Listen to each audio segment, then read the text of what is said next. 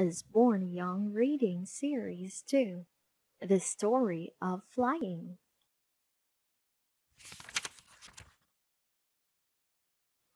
Chapter 1, Into the Sky. Not so long ago, people were stuck on the ground. They could only watch as birds soared above them. But some men were determined to fly.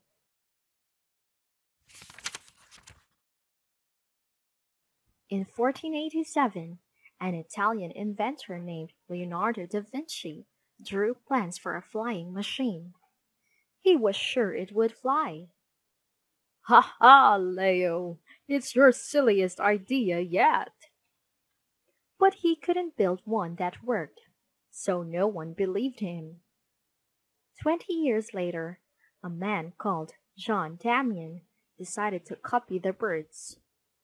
"I shall fly from Scotland to France," he declared. Wearing a pair of wings made from real feathers, he climbed to the top of a tower.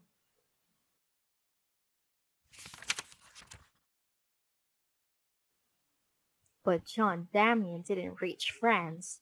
He didn't even reach the next village. Instead, he dived headfirst into a dung heap. A French inventor, Clement Ader, decided to copy bats. He built an enormous pair of bat wings and stuck them to a steam engine. But that didn't work either. Some people attached wings to their bikes. Did you ever see a bird with wheels? But they could never pedal fast enough to lift off.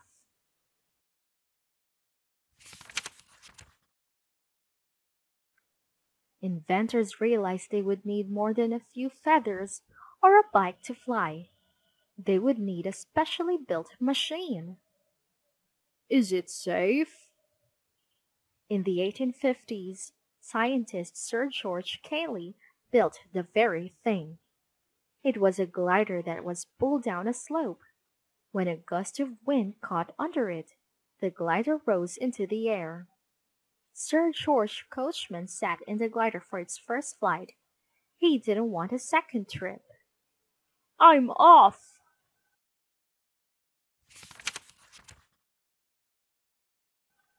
The problem with Sir George's glider was that it needed wind to fly. When Felix du Temple built his, he added an engine.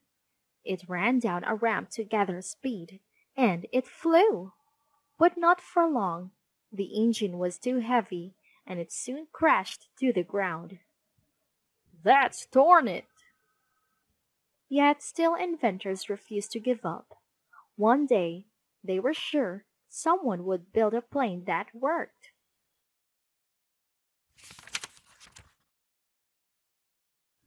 Chapter 2, The First Planes. Wilbur and Orville Wright were brothers who lived in America.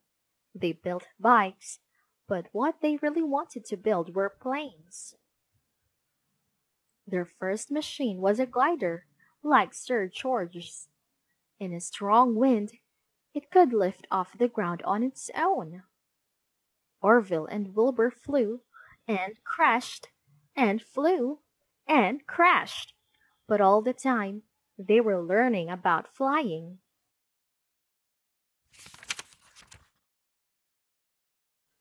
Then they built planes with engines.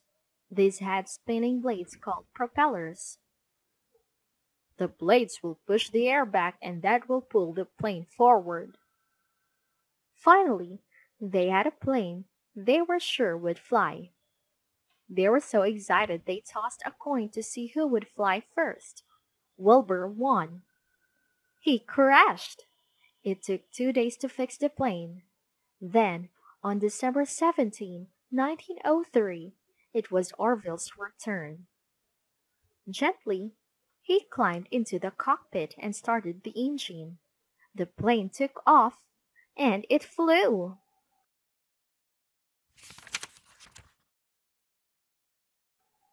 But taking off wasn't as easy as it sounds. The Wright brothers had to build a track and pulley system to help. Weights were fixed to a rope which was tied to the plane. "Hey, you! Get off the track!" Mechanics started the engine. The weights dropped and the plane shot along the launching track. This helped build up speed to lift the plane into the air. "I could use a rope to pull me along."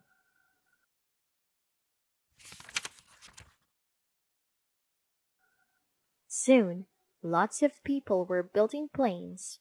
Most designers used engines developed from cars. In 1909, the world's first ever air show was held in a field near Rennes in France. "Yes, I made it up here. Look at all those planes still on the ground." Although 38 planes took part in the show, only 23 managed to take off. There were all kinds of competitions to see who could fly the highest, longest, or fastest. "Nice tail! How did he ever think that would take off?"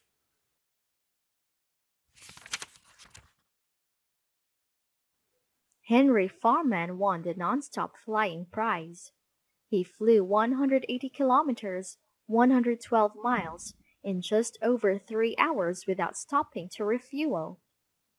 The prize for speed went to the Curtiss Golden Flyer, flown by Glenn Curtiss, which reached an incredible 75 kilometers, 45 miles an hour. The largest plane at the air show was the Brickwitt 1.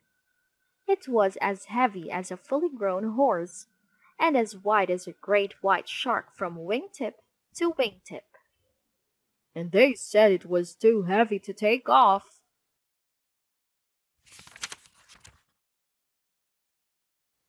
Many pilots had built their own planes using a wood or metal frame, which they covered in cloth, and most of them had stuck to the Wright brothers' tried and trusted design, the biplane. "You can't beat two wings on each side." But the star of the Rennes air show was the pilot, Louis Blériot. Only a month earlier, he had flown his single-winged monoplane across the English Channel and won 1,000 euros. 11th time lucky! He had set off from a field in France at dawn, excitedly climbing into the cockpit of his Blériot 11. It was the 11th plane he'd built. Half an hour later, he'd landed in Dover in time for breakfast.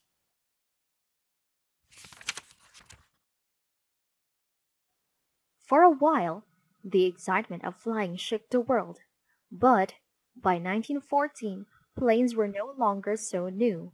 Besides, with the First World War breaking out, people had other things on their minds. Pilots began to fly spying trips across enemy land. Later, they even fought each other in midair, though some pilots didn't have much to attack with. "We need planes built for fighting," they cried. So plane builders stuck guns on the front. They went on to build bombers planes, with guns that could drop bombs too. "Ready, aim, fire!"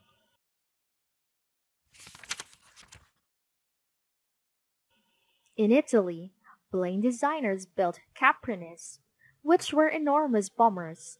These had guns on the back as well as the front and carried enough fuel to fly all day. They also had flaps on the wings and 3 extra rudders on the tail, all to help the pilot steer as he soared over enemy land. "Caprinis are good," thought Anthony Fokker in Holland, "but I can build better."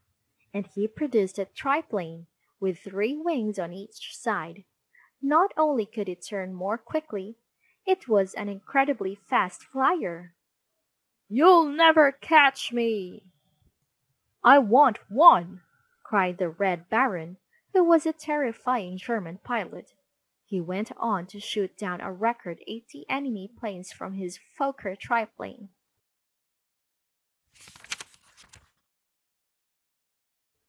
Chapter 3: a lot of hot air. Triplanes were only the start. Over the next 40 years, all kinds of planes were built. Several were so ridiculous they didn't last long, but planes weren't the only way to fly. Like the first plane, the first hot air balloon was invented by brothers. The Montgolfiers, who were French, noticed that hot air rises. They had the idea of trapping it in a big bag, which would then float up. They filled their first balloon by holding it over a fire. Their second balloon even had passengers, a duck, a rooster, and one very scared sheep.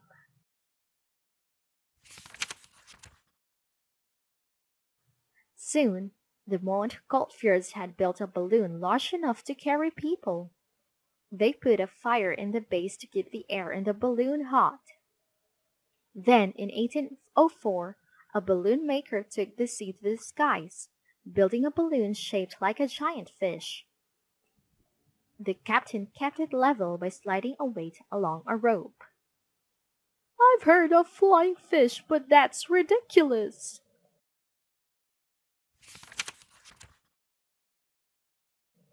The first balloon to cross the channel had wings, but they didn't really work, and it was a much colder trip than Louis Blériot's. "I'm freezing." The pilots worried they'd crash.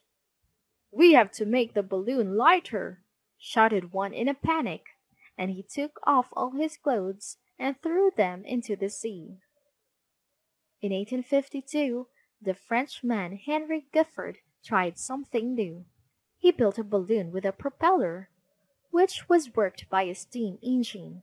It was so large, people called it an airship.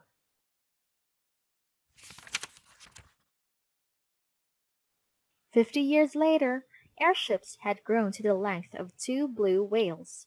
They looked a little like whales too, but unlike whales, their insides were filled with huge gas tanks. "Dinner is served!" The most famous airship, the Graf Zeppelin, was a flying hotel.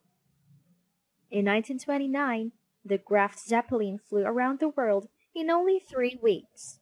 People were astounded. Nothing had gone around the world so fast. Then a mysterious fire destroyed an airship, and no one wanted to fly them. "These gas bags look okay to me." Besides, there was another invention that was much more fun.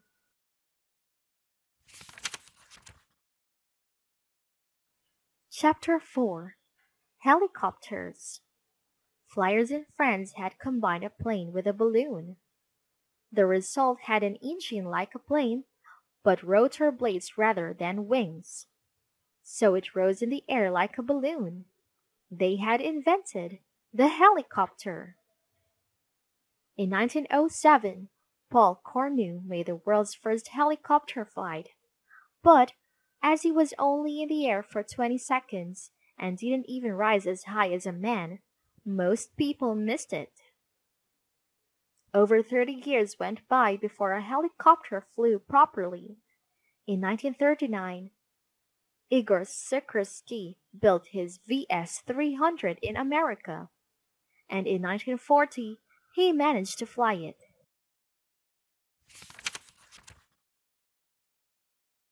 Igor's next helicopter, the R-4, had space for 2 passengers. This so impressed the American Navy, they started to build R-4S to use in the Second World War. Helicopter designers went on to experiment with 2 rotor blades. These helped make the helicopter more stable. It could also lift more, like the Chinook, which can carry up to 44 passengers.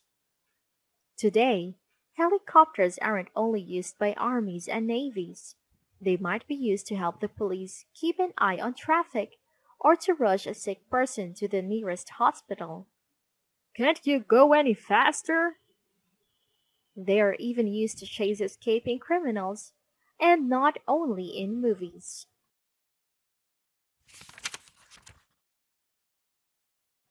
One helicopter has been made to lift vast loads too heavy for trains or trucks. The sky crane, which is half copter, half crane, can lift loads weighing as much as a house. Hey, when I said I wanted to move house! Chapter 5. Flying for Fun. Just 100 years after the Wright brothers' flight, planes, balloons, and helicopters filled the sky.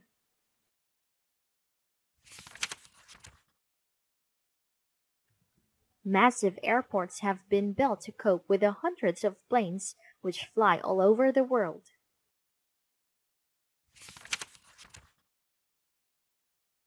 Thousands of passengers board planes every day, for work or travel, but many people also fly planes and gliders themselves for fun. Gliders are light and very small inside. They also have no engine, which is the only thing they have in common with the Sir George Cayley's machine. It's a tight fit, but I love it. To fly a glider, you must first be launched into the air. The easiest way to do this is to get a tow from a friendly plane. When the pilot is high enough, he'll release the tow rope and you'll be alone in the sky.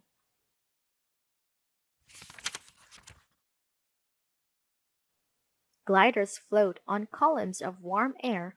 After rising on one, pilots lower their gliders and race down to the next. Pilots not only take naps, they take plenty of food and drink on a trip. If they find enough warm air to glide on, a flight can last all day. Where did I put those sandwiches?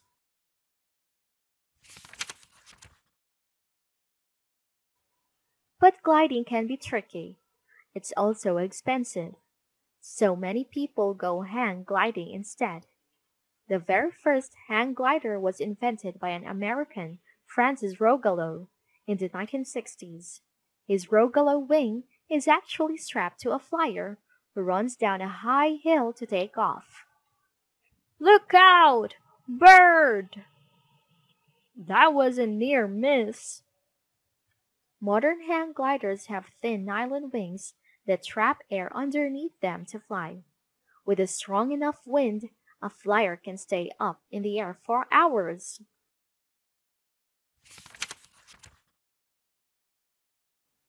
Even if you don't like heights, you can still enjoy flying. Ever since REM's air shows have given plenty of opportunities for pilots to perform amazing stunts. Some pilots roll their planes all the way over. Inside the cockpit, the pilot has a very strange view of the Earth.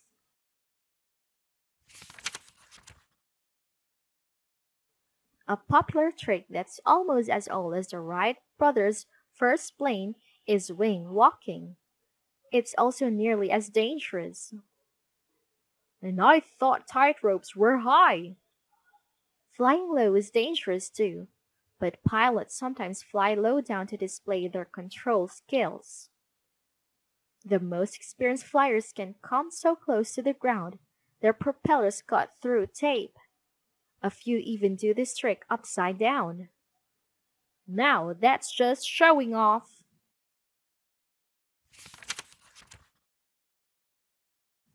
Single planes can do all kinds of acrobatics in the sky. They fly in a big circle, looping the loop, or make the figure eight. Clouds of white smoke trail behind them to show people on the ground exactly where they've been. Groups of planes flying together can be even more spectacular. Led by one plane, the others can fly in a line or make a V shape in the sky, like a group of flying ducks.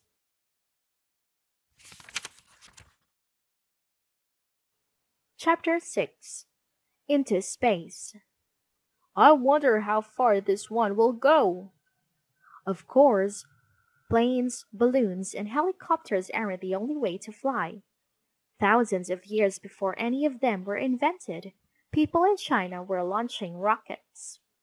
But as there are no written records, no one knows how well they flew.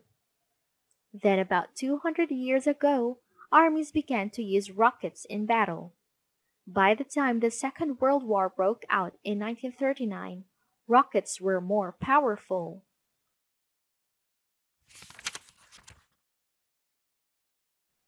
Scientists realized they could use the power of rockets to reach space. On October 4, 1957, the first space machine was launched by the Russians. It was tiny and named Sputnik 1.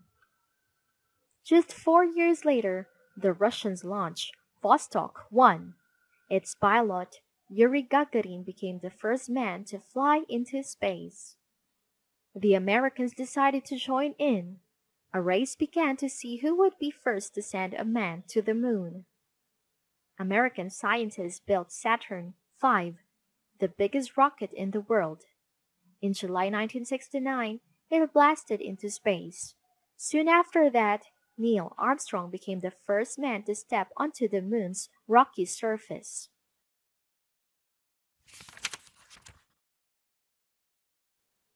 Most of Saturn V was made up of booster engines. It needed vast amounts of power to blast itself into space. The astronauts were squashed into the tiny command module at the rocket's tip. The booster engines fell away as the rocket flew higher. The command module was the only part to return to Earth. Until 1980, all space flights were made with rockets. But as they could only be used once, they weren't very practical. So, American scientists invented the space shuttle.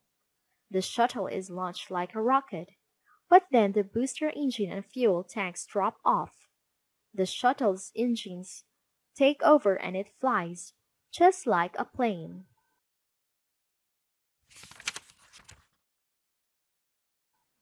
Today, shuttles carry astronauts and scientists into space to repair satellites and carry out experiments. People often live and work on them for months at a time. Shuttles have also been used to put giant telescopes in space.